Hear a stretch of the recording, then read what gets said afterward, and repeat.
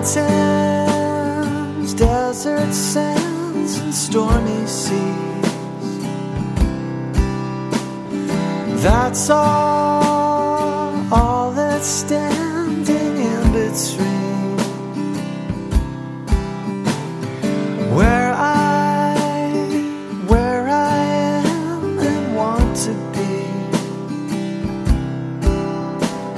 But I won't let them get the best of me. With so many changes at geographic locations, relationships, and cultural norms and rules, TCKs may especially question who they are. Although they have handled transitions and new experiences well, they may still ask, who am I really? Where do I fit? What is my place in this world? This is Mo.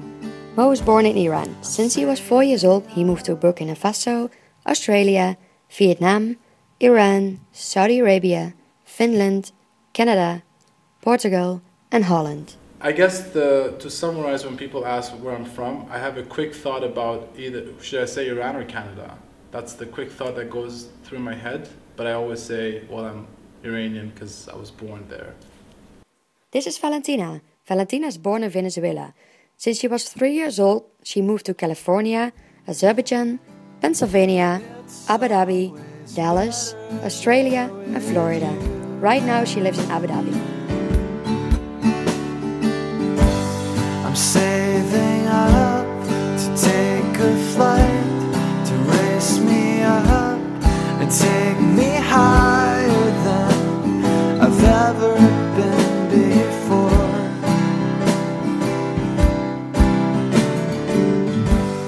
And when the wings bring me down, I cannot tell you where's home for me. I can tell you Venezuela. But like I said, when I go to Venezuela, I feel like I'm an expat because I didn't grow up there. I didn't, especially during my teenage years, I didn't experience all the things like you start learning how to drive in Venezuela or going out with boys or going out clubbing in Venezuela. I didn't do any of that. This is Noah. Her dad is Dutch, her mom is Israeli. She's born in Switzerland, grew up in Israel, and currently she lives in Holland. It's now a bit less, but when I just moved, I still felt very Israeli. And I still tried to be Dutch because I wanted to fit in. Only about 2 years in, I really didn't want to become one of them. I wanted to become me, and I didn't know who me was anymore. So I felt myself, I felt not Dutch enough to be Dutch and not Israeli enough to be Israeli. So when moving to international school, that actually made it a bit better because it's like I found a middle ground. Being international, it felt as if now I can also blend into the Dutch culture if I want to, and I can blend into the Israeli culture, but I am not either. I am international. Because I'm an environmental microbiologist here in the Netherlands, one of the very good labs in my field is in the Radboud University. So at a time I wanted to move because I had been in Canada for such a long time that I felt like I had to move somewhere. And the lab that I wanted to pick was the lab that's here, so that was my first choice. And I thought if I don't get in, then I'll look into other labs in other countries. So this is what we call the reactor lab. And in most environmental microbiology labs that you go into, they might have 2, maybe 3 of these. But here at this university, we have spot for about 76 of them, and that's very rare. So in each vessel that you see here are either pure or non-pure cultures of bacteria that are being fed with mediums, and basically you grow them and then you study their physiology, their genomics, all sorts of different things. And this is the latest addition to our reactor lab section. As you can see, it's still very new, tidy, and clean. To get my diploma, I need to do CAS, which is 200 hours of either spending it on something creativity, activity, and service. So my big project was making the ice ski be possible, which is the first ISB ski trip. ice kibi. So I got all the permits and it went forth. If people walk around and see me and ask me about it, I can tell all about my project.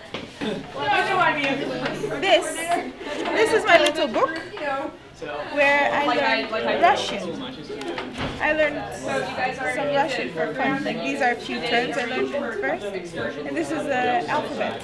I've also volunteered at No Violence Against Women. It's a foundation that builds shelters for women who are living with violence at home and want to run away until they find a new home and work and jobs. And many of them bring their kids with them, so then I was at the daycare after school taking care of them.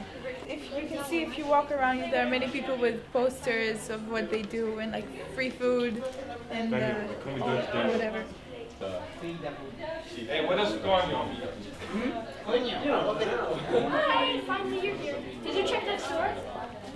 Okay, you know, like you eat it like pita. So you take the pita, after you make the falafel, like you have to look it up from chickpeas, and like all the spices, then you fry them, then you have basically balls of falafel. And these balls of falafel, first you like put a sauce like hummus or tahini, or both. And then you put then you put in the salads and stuff, and then you put in the 3 balls. Done. Okay, thank you. You have like a wonderful meal.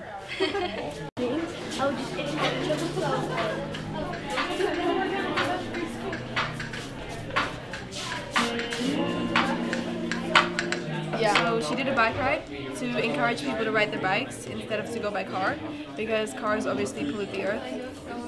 And then these are campaigns for global warming to stop like pollution. And yeah, this is the video.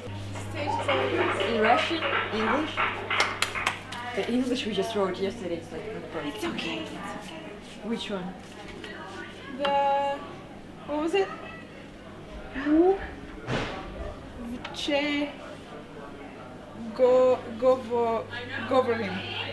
Govorim o ujne. We all talk about war. War. Yeah. На мирное небо над землей хочу, чтоб было как прежде. Тебя называли. Developing a sense of identity is not a task limited to TCKs. It is important for all of us. Identity is our sense of who we are and guides our interests and our life choices.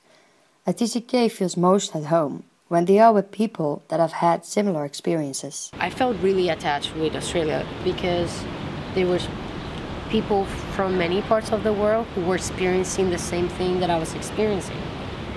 That made it easier for me. You know, it was not strange to live in a house with different nationalities. Everybody, I don't know, was facing the same things, and it was fun. If I immediately meet someone who is a third culture kid, we are going to immediately get along very well. Obviously, everybody's different. They're going to have different personalities and beliefs and stuff, but how you look at things and how you look at other people and how you treat them and your way of thinking, it's similar if you've been through that circumstance. When you move around, you sort of see like a different point of view.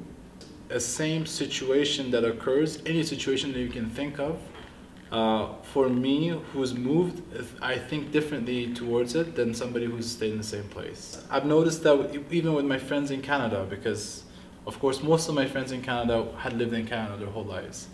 And when, let's say, a problem occurs between two people or a conflict of some sort, just the way we act about it is completely different. And I don't know why. I don't know if that's a personality thing, but I've noticed it with people that haven't traveled so much.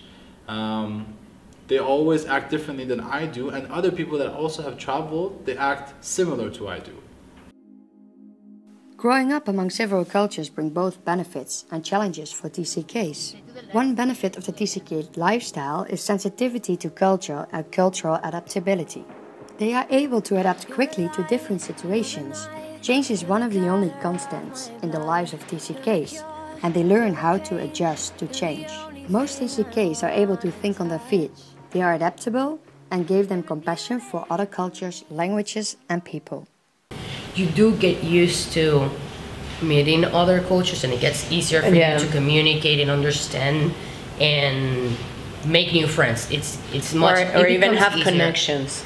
Yeah, about certain things, because you can always connect certain things. and you can adapt. Yeah. Like for instance, when I went to Baku, it was really hard for me to adapt to the Muslim culture, but you had to learn because otherwise you have no friends. The adaptation period becomes shorter the more you do it. I've noticed that, particularly in my job. You know, last year when they told us in my job they told me you're gonna go to the States for a week. I'm like, yeah, I have no problem going to the States for a week, and then it ended up being one more week, up to 3-4 months. I didn't mind it as much as my other colleagues did. And they were like, oh, we're stopping a live. I have a live in Abu Dhabi and stuff. And for me, it was like, it's normal. And I adapted to the States very quickly. My strong points when I apply for, like in my CV, is that I'm highly adaptive. And you learn to be that way since childhood if you move around.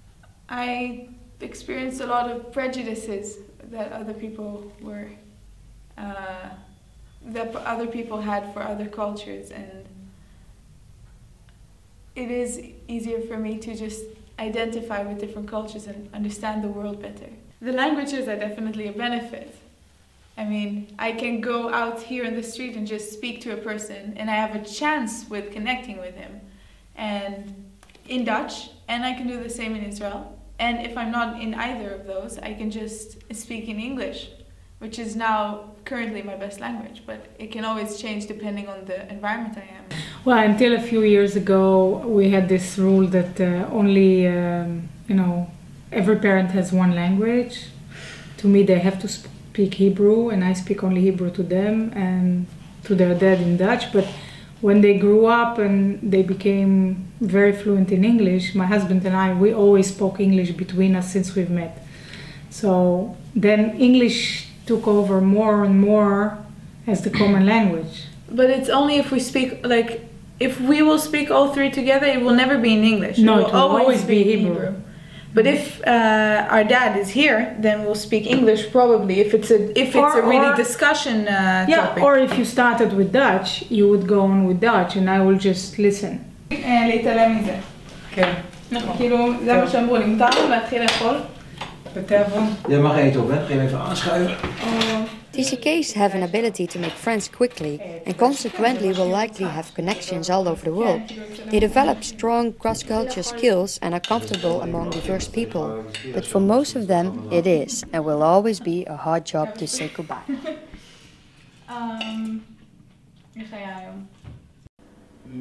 Making friends is something that you become good at because you have to. You have a short period of time, so you know that you have to fit in quickly, so you adapt quickly to how they are and try to fit in the culture, I guess. I never get upset about being a third culture kid until I have to say goodbye. I don't know. Like for me, goodbye It is doesn't like, get it doesn't get any easier for me to say goodbyes. for me it is. It's like, okay, goodbye. Like right now, I know what's gonna happen. I'm in a relationship, he's gonna leave, I'm gonna be sad, we're both gonna be in touch for like 2 months, 3 months. It's gonna be very difficult. We're gonna be dreaming that we're gonna meet for vacation, and then eventually you have an argument and it ends. And then it sucks. And then you meet another relationship and the same shit happens. So it gets annoying after several times, and no matter how many times you do it, it's still difficult to say goodbye.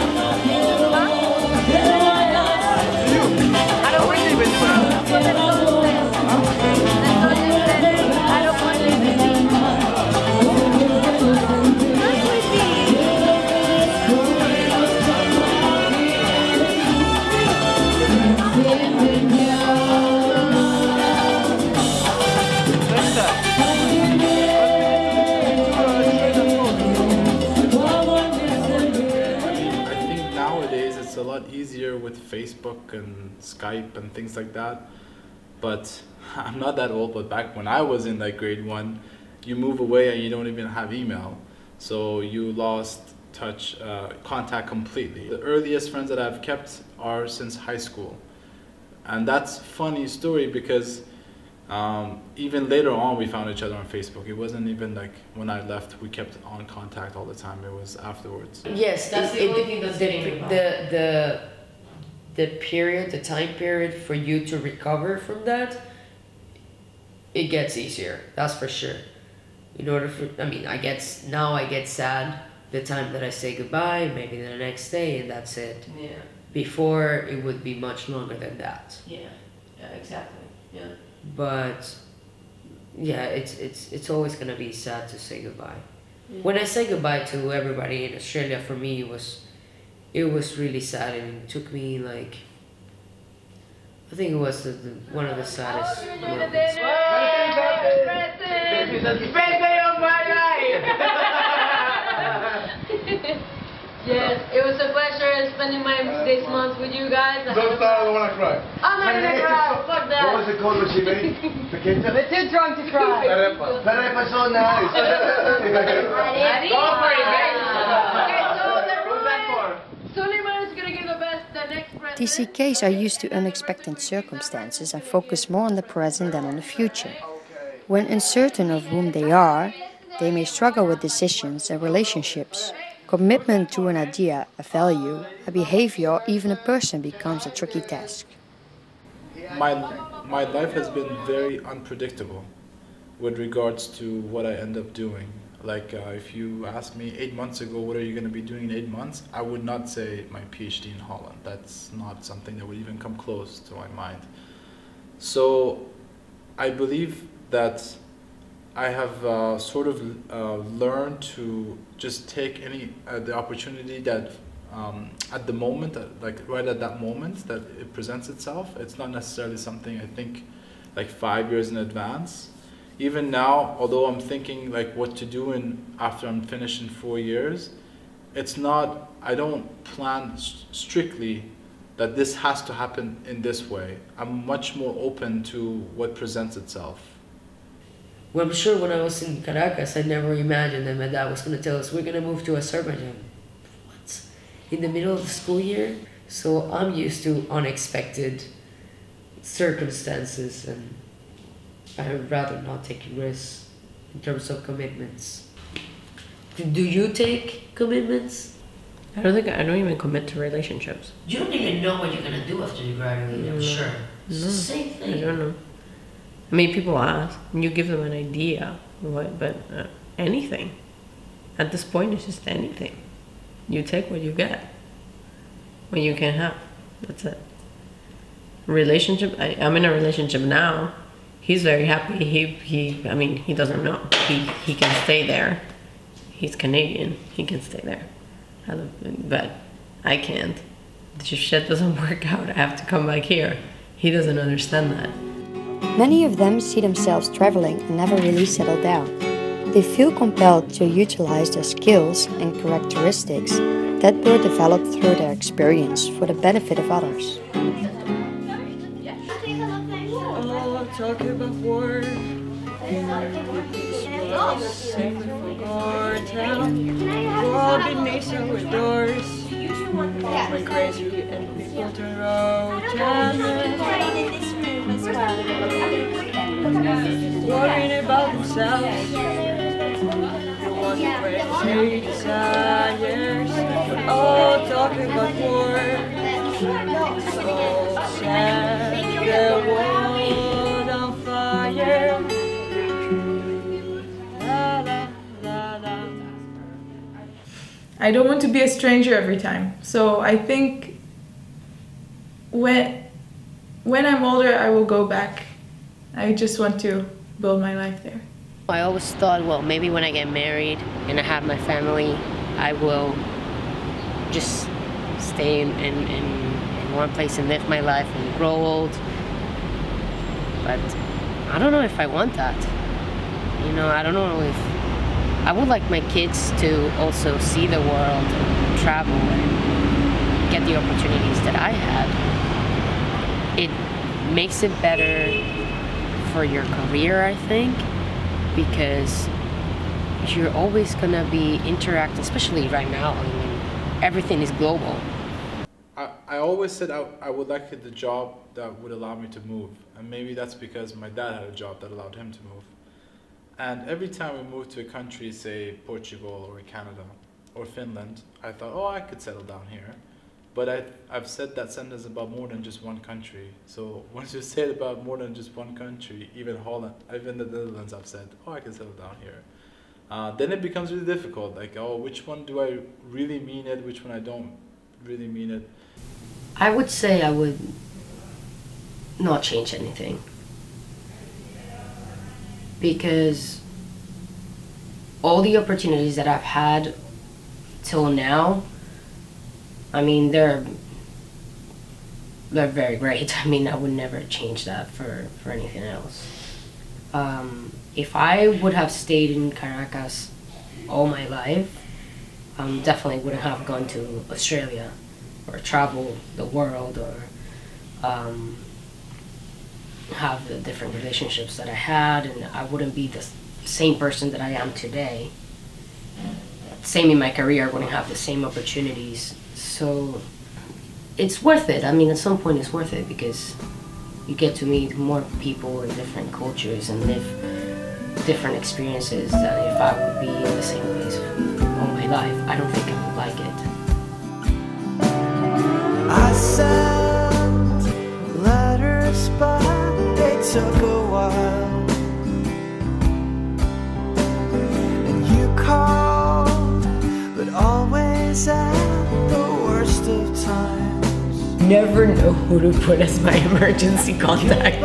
It's like, if anything happens to me in Canada, who are they gonna call? I don't know. My boyfriend, I guess now, but I mean, we haven't even been dating for a year. It's not like I can put him. That's what I used to do. Yeah, okay, your roommate, but I'm not really that close to my roommates either. And like, my family's like a whole 12 hours away, like, you know, like a whole freaking 24-hour plane ride. Like, who the hell do you put as your emergency contact? So I guess it's time to